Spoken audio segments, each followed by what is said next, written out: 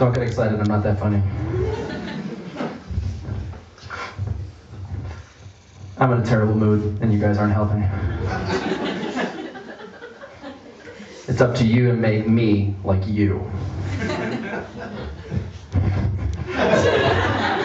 I'm in a terrible mood. I don't know what it is about me that people just feel like they can say whatever they want to me with impunity.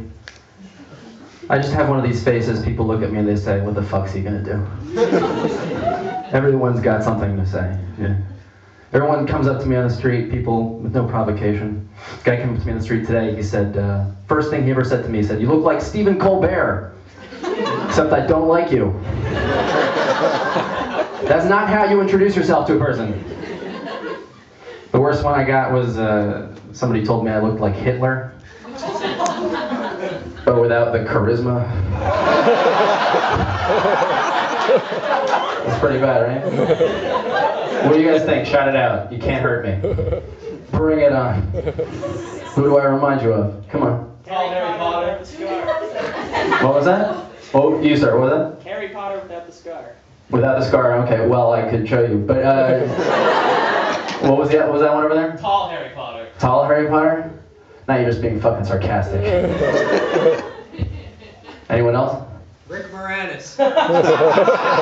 You son of a bitch. I'm never doing this again. I'm never asking this question again. Harry Potter is the one that I get the most often. I've been getting it 3 times a day for 15 years.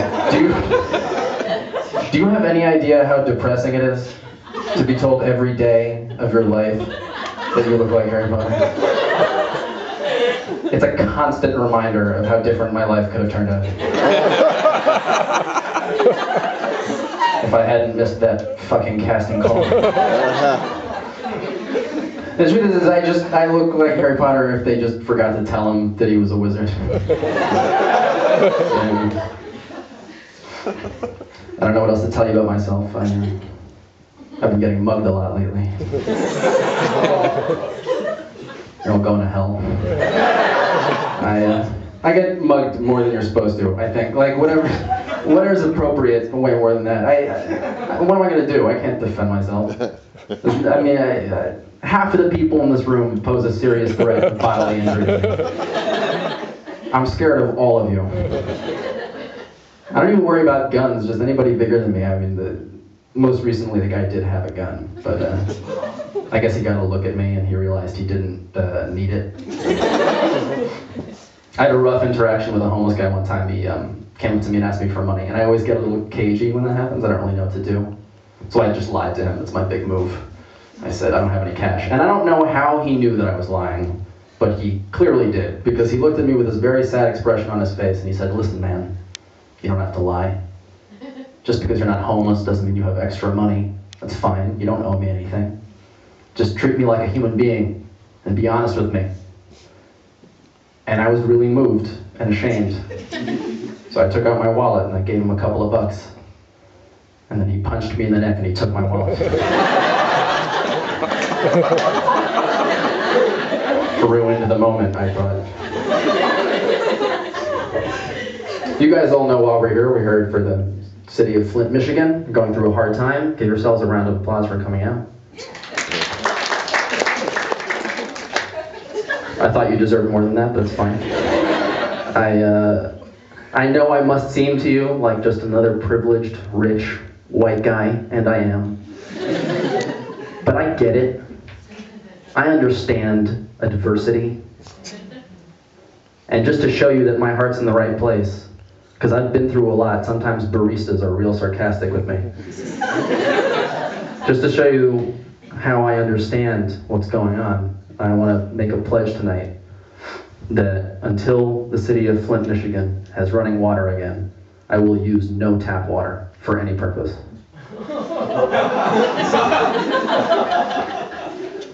I'll just drink Pellegrino, whatever. I'll brush my teeth with Fiji, I don't care. I'll fill my jacuzzi with Perrier, what? I don't care. Because something's got to be done. Inequality's whack.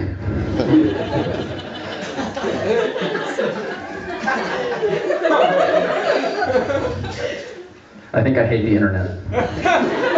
And I know that I'm late to the party on that, but I hate the internet. I just figured it out the other day because I took one of these BuzzFeed quizzes. Do you guys know this?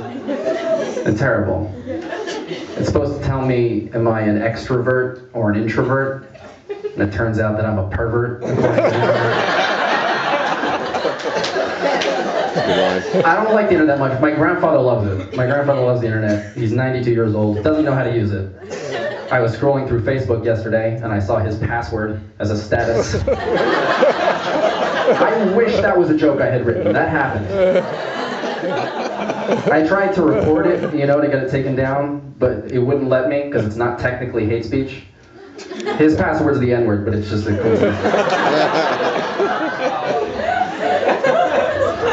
It's a benefit. What do you want?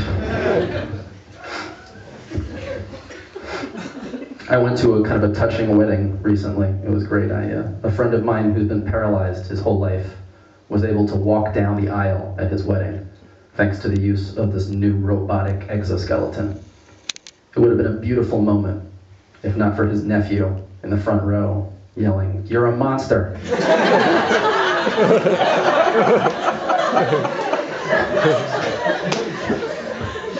I like that one. I like that one more because it's true. I've been thinking about politics a lot lately, as has everybody. Go politics. I don't know a lot about politics. I've tried to educate myself a little bit. I'm a big fan of President Obama. Big fan of President Obama. I'm a little worried though because he's so cool. And presidents, after they leave office, tend not to be that cool. They don't have such great careers after they graduate. I would like to see somebody top the White House, and I think he should be the guy to do it. How great would it be if Obama just became a movie star after he left office?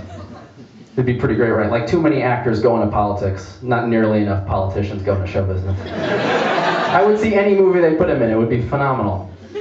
Obama smoking weed with Seth Rogen. Pineapple Express too. Obama beating the living shit out of Ben Affleck in Batman vs. Superman versus Obama.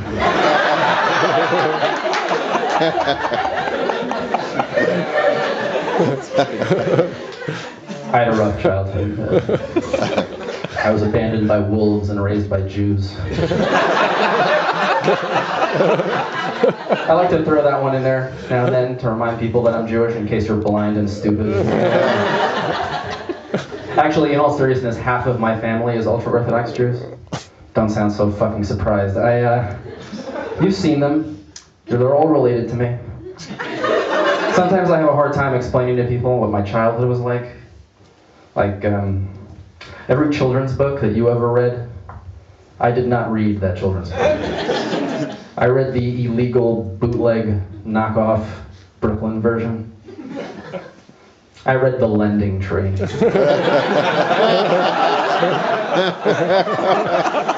I read Green Eggs and that's it.